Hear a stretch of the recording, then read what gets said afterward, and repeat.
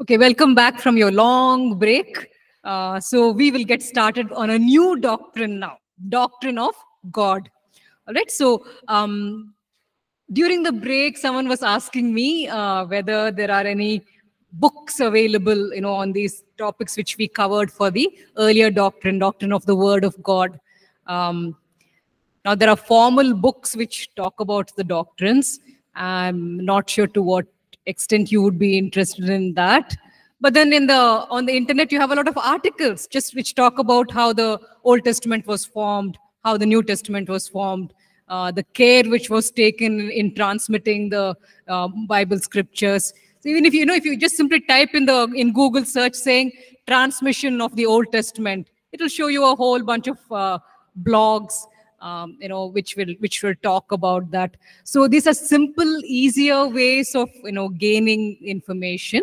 When it comes to the alleged contradictions that people talk about, how they allege and say that there are contradictions in the Bible, how do we answer that? What is the actual answer to those difficult Bible passages? There are books available, in online, even websites which provide information like that. If you were to type in Google and say, difficult Bible verses explained, it will actually give you some websites where it will cover some, main criticisms which are raised, and it will give you an explanation of how to understand those particular verses. So you could type something like that in Google. There's a book called Bible Handbook of Difficult Verses. That, can be helpful. So there are... So even if you were to purchase one of those books, a book which deals with, alleged contradictions, a book which explains difficult verses, even if you were to buy one such book, it will in fact cover, all the contradictions which are generally pointed out in Genesis, all the contradictions which are generally, which critics touch upon in Exodus. So like that, it would be a good, useful book for you to invest in. So, there are resources available, but then you would have to spend on them. All right, so we'll get into the doctrine of God now. We'll begin with what the Bible says regarding the existence of God, how the Bible throughout very clearly talks about the truth of the existence of God. Maybe we can start with Psalm 19, verses 1 to 2. Psalm 19, verses 1 to 2.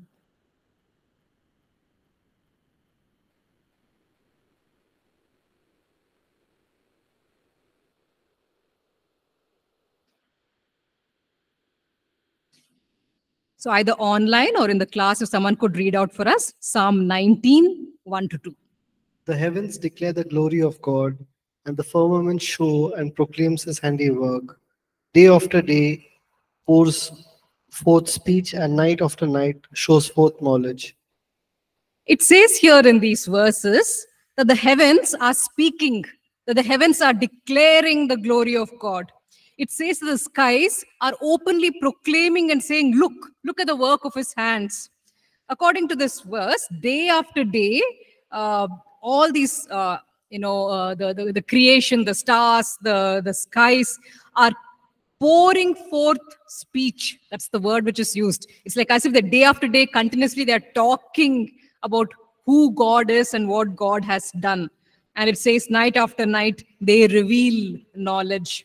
So these two verses, Psalm 19, 1 to 2, are openly saying that even if a person doesn't know anything about the Bible, if they were just simply to open their eyes and look at the skies and look at creation and look at what God has made, that will automatically speak to them in their hearts if they have an open heart and help them understand that, yes, someone must have created these things. These things didn't just simply come into existence. So we have creation talking and proving that someone has made it, that there is a person who is behind the scenes, who has brought it into existence. There's this, a long time ago in the 1980s, there was this conference on science and religion. It was supposed to be more like a debate where the scientific community would express their views on creation and how the world came into existence and all of that. And then on the other side, you would have the theologians who would present their side. So it was in 1985 that one of those conferences on science and religion were conducted. At that time, one of the very reputed cosmologists was someone named Alan Rex Sandage. Now, this man had spent most of his life studying the cosmology, which is basically your sky, your planets, your stars. He had spent his entire life studying those things, studying the theory of the Big Bang and all of that.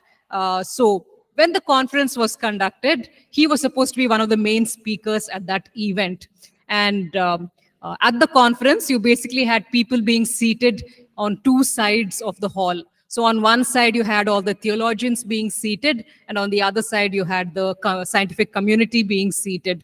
So then when Alan Rex Sandage made his entrance, he went and sat on the side of the theologians. And everyone was rather surprised because they knew that he is supposed to be an atheist who doesn't even believe in the existence of God. And so when it was finally his turn to go forward and speak, he said, I have studied the Big Bang theory my whole life. I have studied the stars and the constellations my entire life. And after having studied these things in great detail, I am convinced that there must be a God. There must be a creator, which is why I'm sitting on the side of the theologians, is what he said. And at that time in the 1980s, that caused quite a stir because he was a very well-known name at that time. And he was a man who very strongly proclaimed his atheism. But then just simply studying nature, simply studying the skies, day after day, the skies are pouring forth speech. And finally, this cosmologist heard what creation is saying. And he realized that, yes, God does exist. There must be an intelligent designer who designed all these things. There must be an intelligent creator who brought these things into existence. Because what science puts forward is that, there was just this big bang of some kind of atomic particle. And then everything just got scattered. Matter got scattered into space. And then one fine day, pieces of matter just came together to form the solar system. And one small piece which came together had all the exact right conditions to support, life. Because most of the other planets, if they don't support life. The elements which are there, the gases which are there in the atmosphere don't permit living forms to actually grow on those planets. But one tiny little thing which came together, it had all the exact correct elements. It had all the exact gases in the atmosphere required to create a planet which will be able to support life. So it seems rather random. If you were to go to those same scientists and tell them, I'm going to just, take this packet of popcorn, and I'm just going to fling it out. It'll fall all over the place, but don't worry. All the pieces of popcorn will come together, to form your name. It's ridiculous. I mean, it cannot happen. No scientist would be willing to accept that a packet of popcorn would have the intelligence to behave in that way and put itself together to create a name. But they believe that is what the Big Bang theory did with all these huge chunks of matter which got, flung into space. How, when they're not willing to accept that at a minor level of one packet of popcorn, how are they willing to accept something like that when it comes to a larger extent where you have entire masses of material which were flung in different directions and they came together to form a solar system which will be so exactly positioned that it will be able to support life on Earth.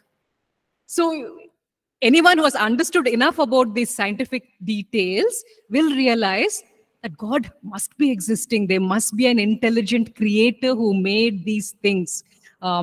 So why are people still refusing to believe even after seeing the scientific evidence for the existence of an intelligent creator, why do they resist? Romans 1:18-20. The simple, straightforward explanation about why people continue to say that, God is not real. Romans 1:18-20, if we can have someone read out.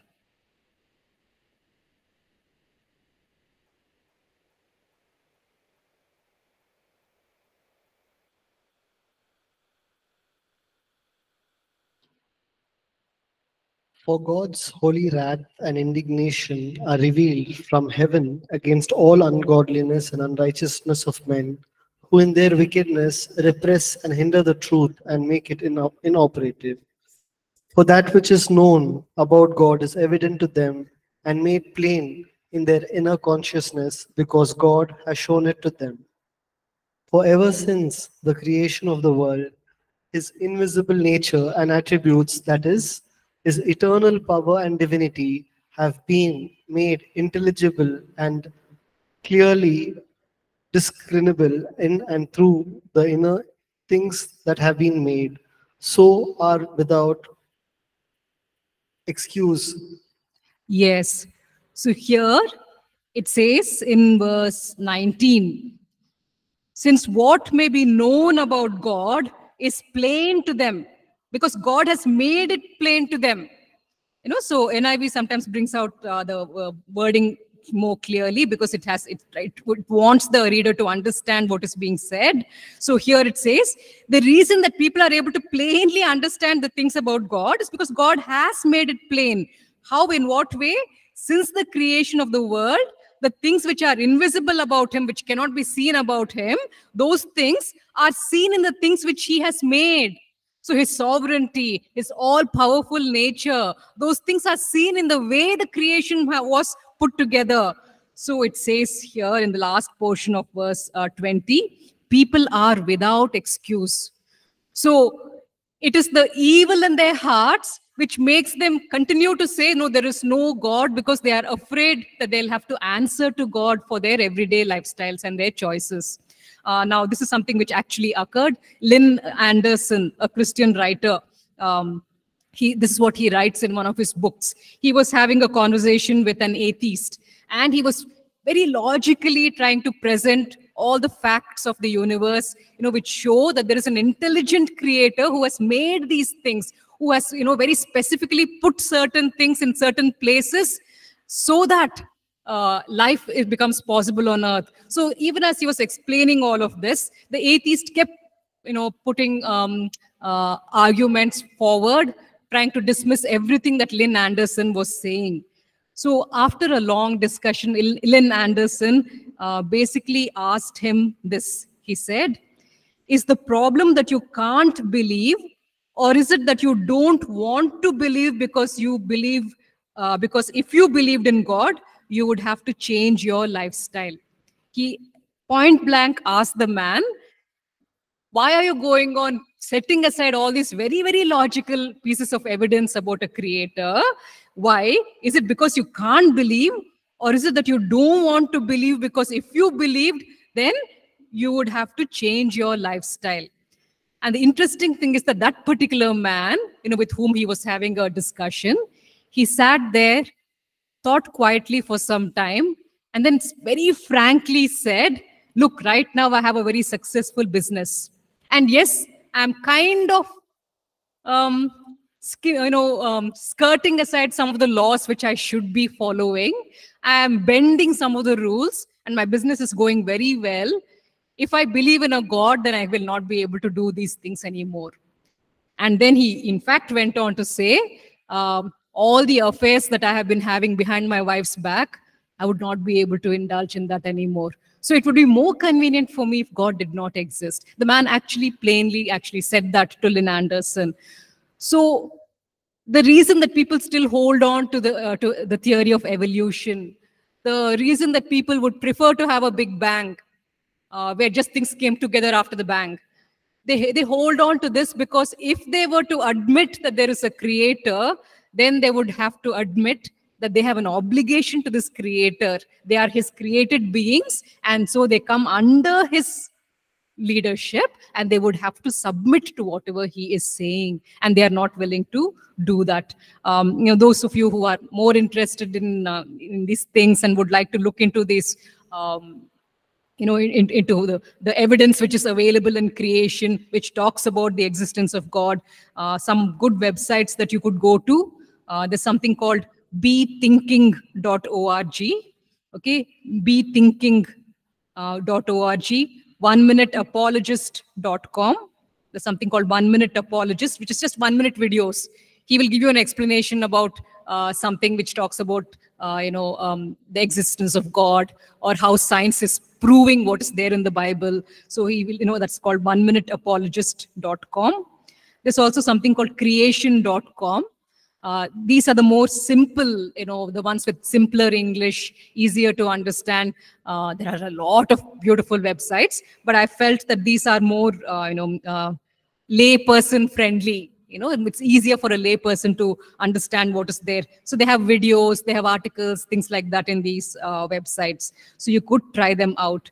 There are some things that I cannot really mention on. If you were to look at your stream page later, I'll put some information there which can be helpful to the Google students. So if you look at the Bible and you look at Genesis 1:1, the very first verse in the Bible, it doesn't begin with a question, does God exist? Should we try to find out any evidence for whether he exists? No such, long sentences are included in the very beginning of the Bible. The Bible begins with the words, in the beginning, God. So it's just assumed as a fact. It's accepted as a fact that in the beginning, God was already there. In the beginning, God was already there. And it goes on to say that he created the heavens and the earth. So the Bible has been very clear right from verse 1 that God exists, that there is no need to even doubt it or even have any dispute regarding this matter. In your textbook, there are 3 traditional proofs that people give for the existence of God. It talks about 3 things in your, in your notes. It talks about the cosmological argument, the teleological argument, and the moral argument. So just basically to give a brief explanation of those 3 terms so that you know what is being talked about. The first one, the one that's called cosmological argument. Basically, this argument says that every known thing in the universe has a cause.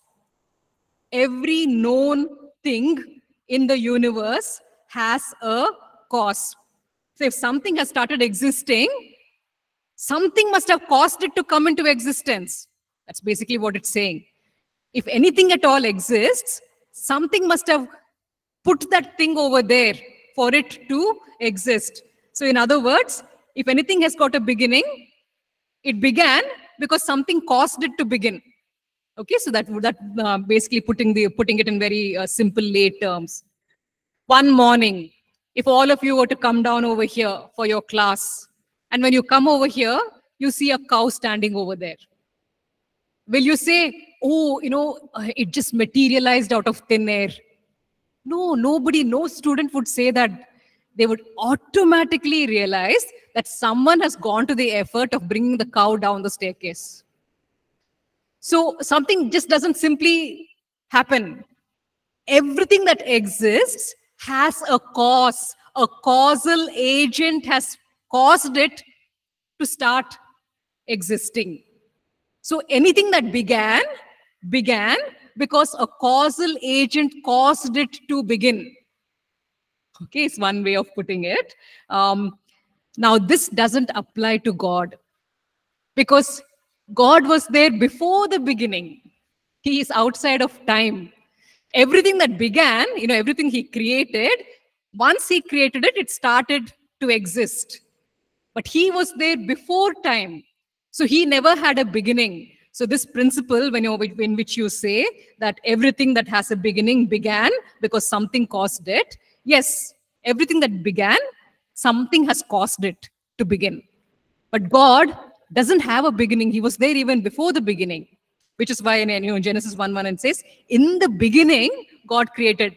But he was there even before that beginning. Okay, so time doesn't apply to God. He's outside of time.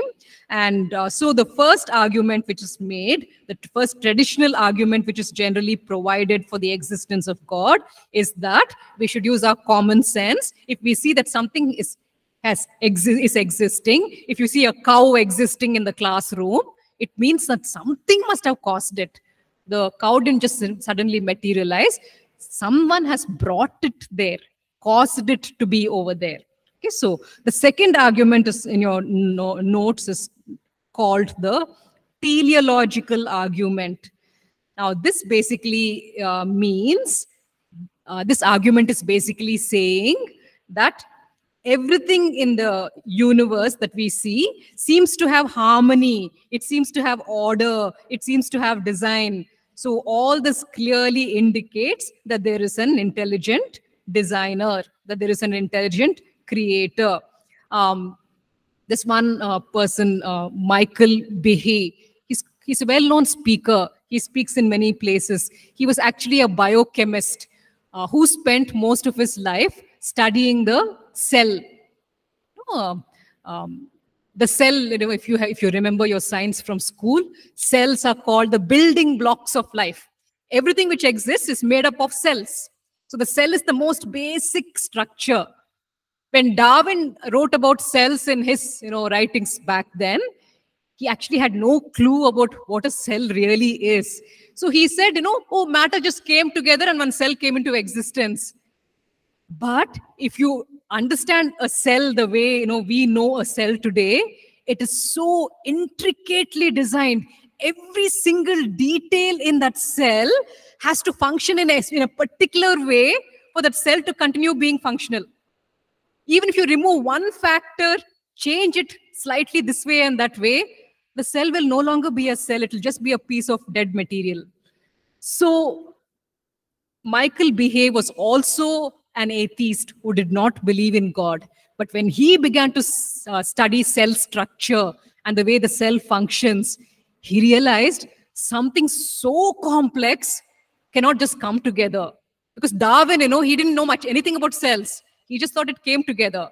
But after having studied cell structure and cell function, this biochemist Michael Behe, he says, it's impossible for the first cell which came into existence, for it to have come into existence without the help of a designer, someone who actually designed it and made it work in that particular way. So some of these websites will talk about such things, the ones which I mentioned, will talk about these things. So that is basically your teleological argument, which says that the harmony and the order and the design which exists in the universe proves that there is an intelligent creator. The third argument is called the moral argument.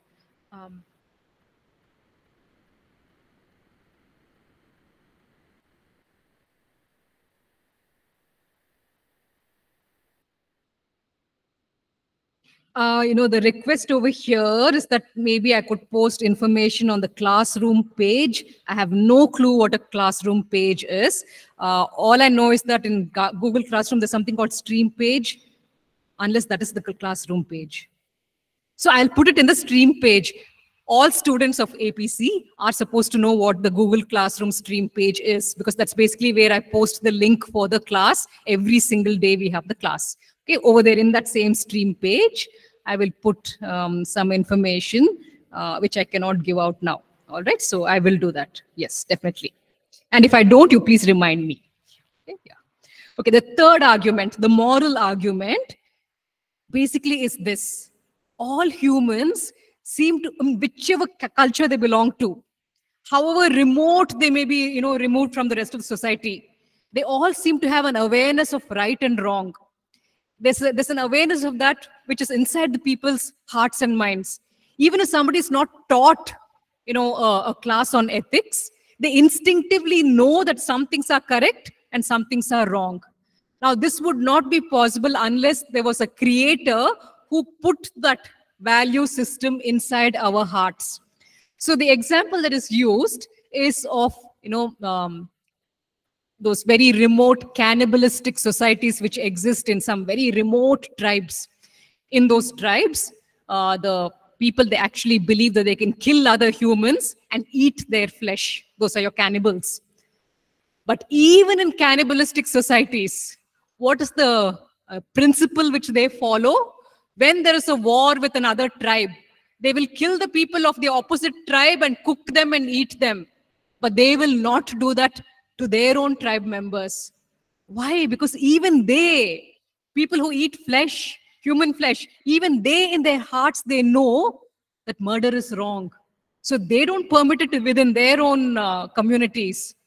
They recommend that you go and eat the flesh of your enemies because, it's their belief system that the strength which is there in the enemy will pass to them if they feed on the flesh of the enemy, or some such, belief system which they have in those remote tribes. But even they, even in their backward minds, they know that murder is wrong and they will not allow it within their own community. So every human being is programmed with a sense of right and wrong. From where did it come? Obviously, someone would have programmed us to be that way. Because you see what the people who believe in evolution, what do they say? They say, oh, culture, society began to be formed, people began to come together, and then they decided that they need to have a bunch of rules, because if there is no rules, then, there'll be disorder. So people chose to follow whatever set of rules they liked. Which is why there's no one standard absolute set of rules, is what they say. But if you apply that to this cannibalistic society, even that cannibalistic society which came up with a set of rules, even they instinctively know in their hearts that murder is something sinful, it's something bad.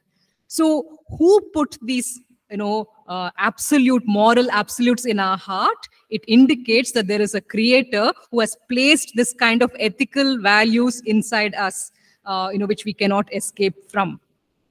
So these are the three arguments that are traditionally generally given regarding the existence of God.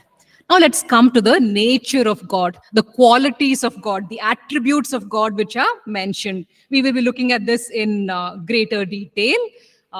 This is one of the doctrines that I enjoy the most because it talks about our God. And when you start looking at all the scriptures which talk about our God, you get to realize how beautiful he is. You'll feel like, stopping the class and having a time of worship. It's amazing, the kind of God that we worship, the qualities that he has. He is so amazing, so awesome, so beautiful. So we will spend a lot of time looking at the different attributes, the different qualities of this living God. Now, we would, of course, have to begin with the statement that God is creator and God is eternal. Let's just maybe look at one verse from the Old Testament, Psalm 90, verse 2, 90. Psalm 90, verse 2.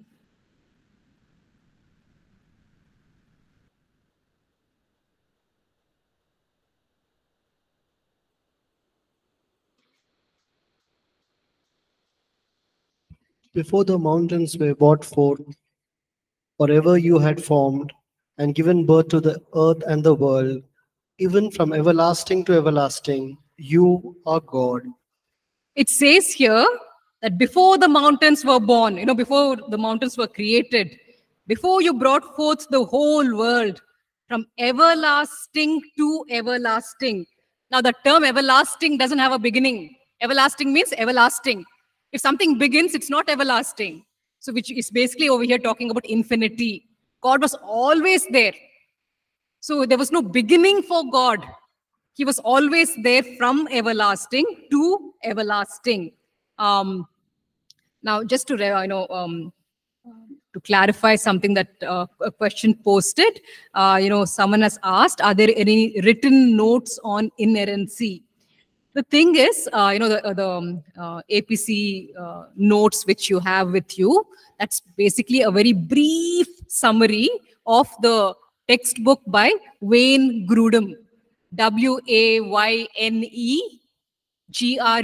Grudem. Wayne Grudem.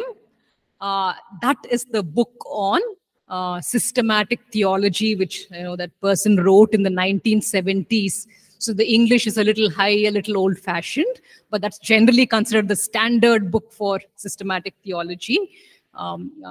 Don't really worry about the term systematic theology. Let's just call our course Doctrinal Foundations. We're looking at different doctrines, I have that book. foundation of our faith. Yeah, just a minute. Yeah. Pardon? I didn't get it. Sister, I have that book, Systematic Theology, on this thing, So there's an entire chapter on inerrancy in that. In fact, you have detailed chapters on every single doctrine. Okay, sister. Yeah. So, yeah. I'll find it, no problem. Because when you were reading, I felt we didn't have the notes. I didn't know where to refer. So I just wanted to clear. Yeah. So, yeah, Thank you, can. sister. Yeah. So, those of you who are not familiar with Wayne Grudem, if you just simply type Wayne Grudem PDF in your Google search, it will give you a link where you can, which you can click on to download the book. It's available everywhere on the internet. It's a very easy book to access. Okay, so now there are other more modern books. Millard Erickson, he has got little more modern English. Also, the way he writes it is a little simpler. I will put all those details in the stream page. All right, so you can refer to that. But that will not have all the stories and the facts and stuff which I'm talking about, because those are all things which I have picked up from a whole bunch of different places. But the basic doctrine, at least, you will find in these books. All right. So, yes, coming back to our topic, we were discussing God, the Creator, who is eternal. Now, when we are talking about the eternal nature of God, it is understood that all the three persons of the Godhead, Father, Son, and Holy Spirit, all three are eternal. Because the wrong doctrine that is preached by certain cults is that they say that Jesus had a beginning. God the Father created him, is what they say. So we need to be very, very clear that all the three persons of the Godhead are eternal. None of them had a beginning. All of them were there, everlasting to everlasting.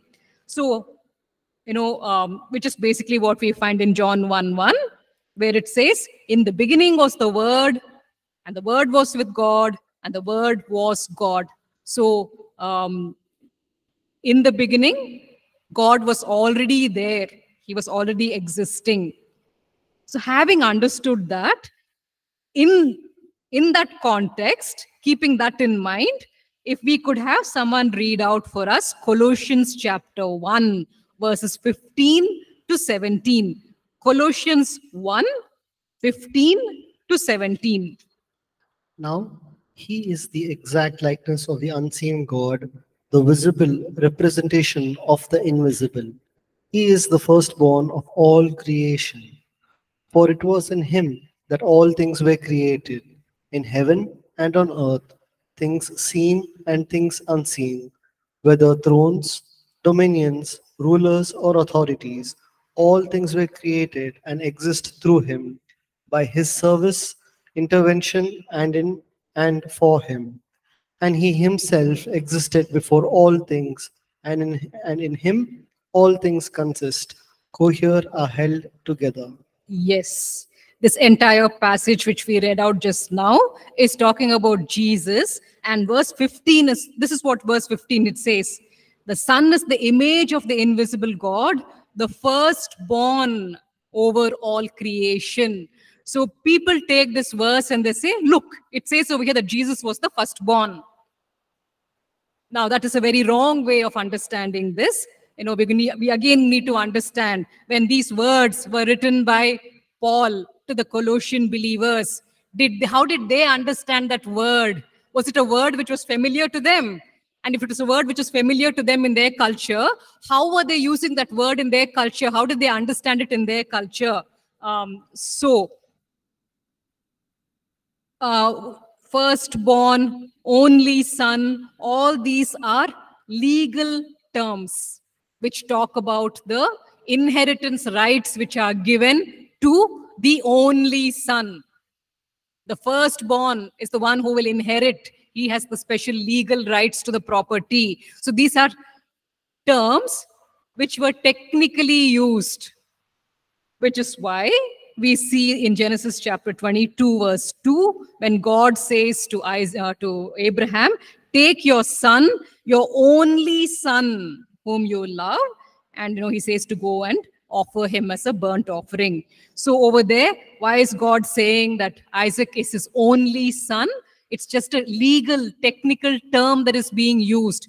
God is well aware that Abraham has got two sons.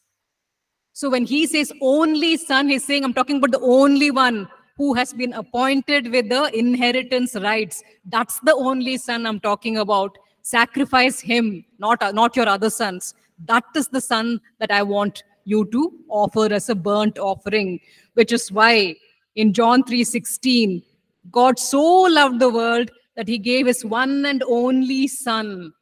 Over there, it's talking about how this Jesus would be the one who would be the under whom the entire creation would be placed. The entire creation would be his inheritance, which is what we are talking about over here in Colossians 1:15-17. He is the firstborn over all creation. It is his inheritance. This entire creation is his. So over there, it's not talking about someone being born as the first son. It's talking about the legal status of firstborn. And it in fact goes on to explain very clearly in what sense he is the firstborn. So it says in verse 16, in him all things were created. So it was in him, through him, that everything was created. In that sense, he is the firstborn of creation. He is the one to whom all of this creation belongs. This is his inheritance. So it's a technical term that is being used over there when it says firstborn. It's not talking about someone who was born on a particular day. Yes, in the flesh, when Jesus chose to become human, he was born in human form. But when it comes to his existence, he was always there, because in him all things were created. And it goes on to clarify at the end of that verse 16, it says, all things have been created through him and for him. So everything created is his inheritance. It's for him that everything has been created. So we choose to understand these terms, firstborn, only son, all these as legal, technical terms which talk about the inheritance given to the chosen son who will be given the entire property. The second attribute of God which we will look at, God is self-existent. Now that we talked about how God is creator and he's eternal, in line with that, we can also maybe talk about the self-existence of God. If you were to look at Exodus 3:14, this is how God chooses to describe himself. Exodus 3:14, if someone could read out. Exodus 3:14.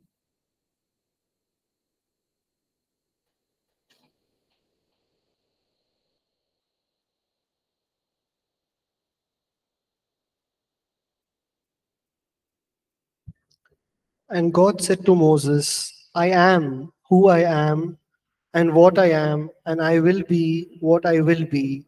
And he said, you shall say this to the Israelites, I am has sent me to you. So God doesn't need anyone to continue existing. He's not dependent on anyone to exist. He can be whatever he wants to be. He always was and he always will be. He is self-existent. On the other hand, we humans are dependent on him for existence. Only if he permits us to be conceived, the baby will be conceived. And the baby will go on to grow and become a man or a woman, a grown-up. So we depend on God for our existence. And if God wishes to take away our breath, we will die physically. So we are dependent on somebody for our existence, but he is self-existent. He doesn't depend on anyone for his existence. He always was, which is why he says, I am who I am. I always have been. I can be what I choose to be. So that term I am, which he uses, signifies those things. It talks about how he's always been there and he doesn't need anything to exist. So in line with that attribute, let's look at one more attribute of God. God is infinite. That means there's no limit to him. He's limitless.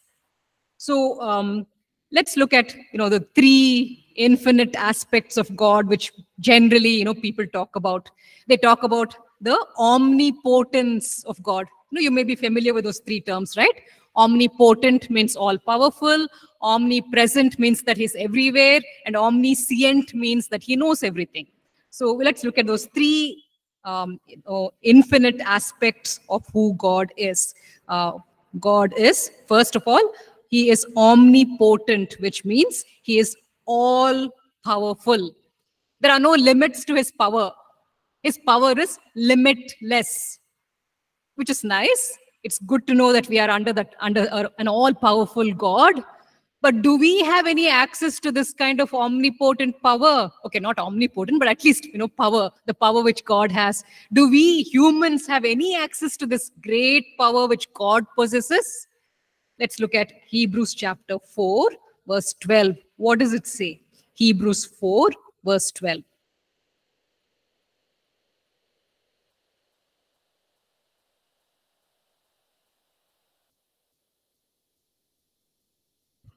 Hebrews chapter 4, verse 12. For the word of God is living and powerful, and sharper than any two-edged sword. Yeah, we're just focusing on that first phrase where it says the word of God is living and powerful. So God is omnipotent. He is all powerful. And some of that power is actually placed in the scriptures, because the words which he communicated through the prophets and through the writers, for them to write down, he put his power in those words. Now, I'm not saying that every single word in the Bible is omnipotent. No, let's not go, make up new theories and new doctrines. No, all I'm saying is that we worship an omnipotent, all-powerful God, and some of his power actually is residing inside these verses, which are accessible to us. So when we take a stand of faith on these verses, and we fight through in prayer, and we claim what is said and promised in these verses, the power in these verses is released to us in our situations. So how do we gain access to this omnipotent God? Through his verses, through the promises in scripture which he has presented to us, because it says in Hebrews 4:12, the word of God is living and powerful. These are not just dead words. These are literally living words. If you take these words and you hold on to them in faith and you claim them and you use them to fight against the principalities and powers, these are living words which have the power of God inside them. So I'm not saying that we will, gain access to omnipotent power. Please, let's not, get into wrong doctrines. But I am saying that his power has been made available to normal humans like us through his words. There's power in those words. So never think that these are just some long dead promises that God made long back. No, his words are living and they are powerful, and we can access his power through these through these Bible passages which are there in the Word of God. Let's look at something that is said in Luke chapter 1, verses 36 and 37. A statement that is made about God's power. Luke 1, 36 to 37, if someone could read out. And listen, your relative Elizabeth, in her old age, has also conceived a son, and this is now the 6th month with her who was called barren.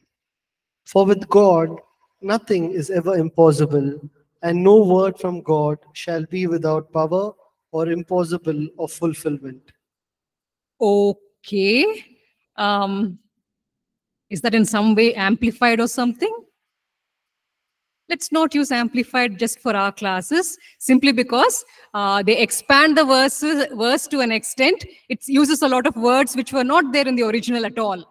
So Yeah, we can use NKJV, NIV, NASB. I mean, any N will do.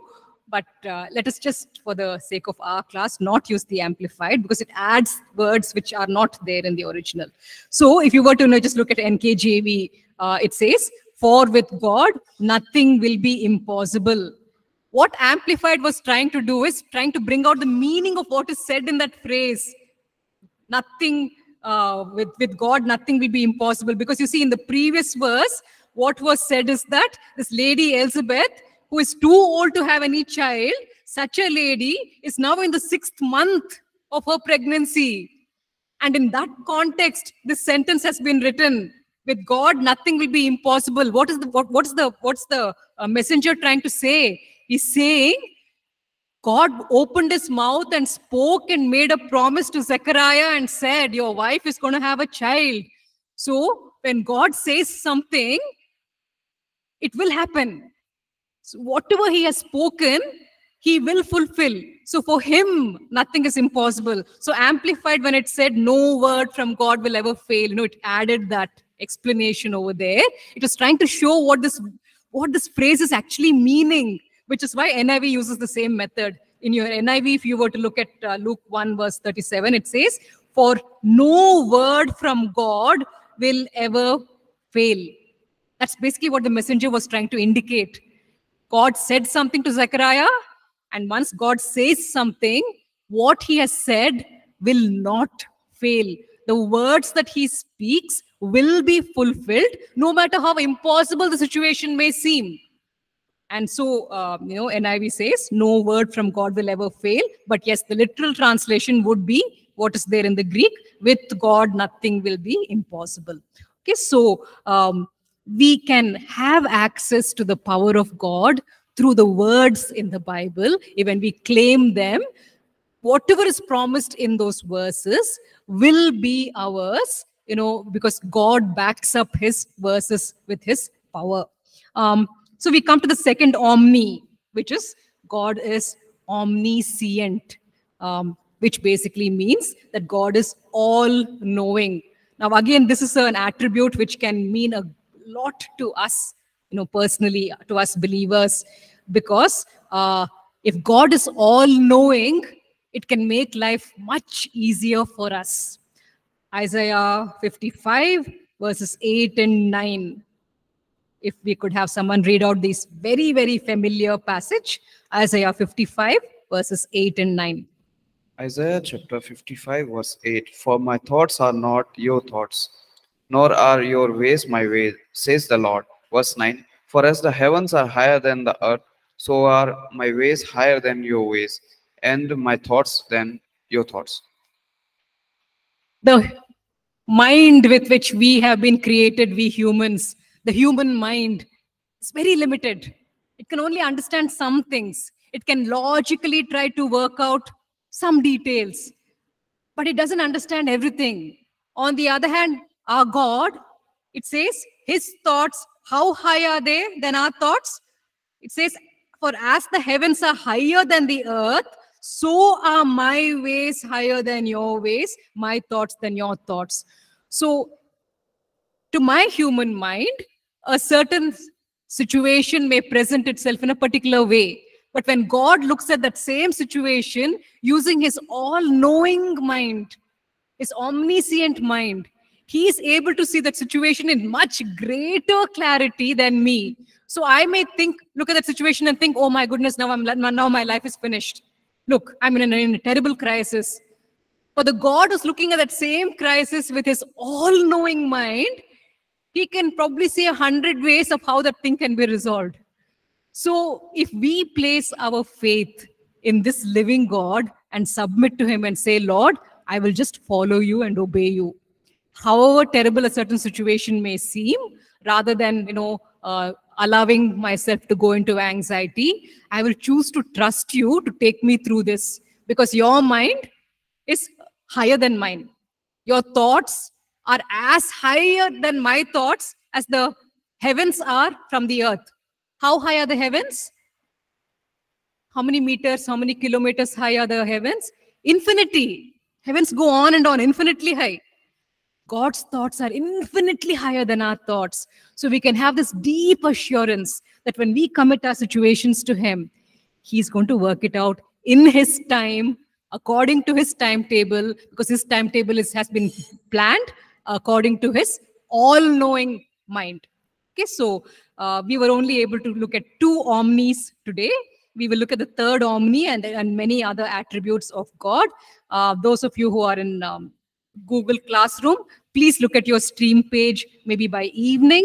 And then later on, when this video is posted in the e-platform, anyone interested can contact me on the e-platform, and I will give them the details if they are interested regarding resources and things like that. All right, so let's just quickly close with a word of prayer.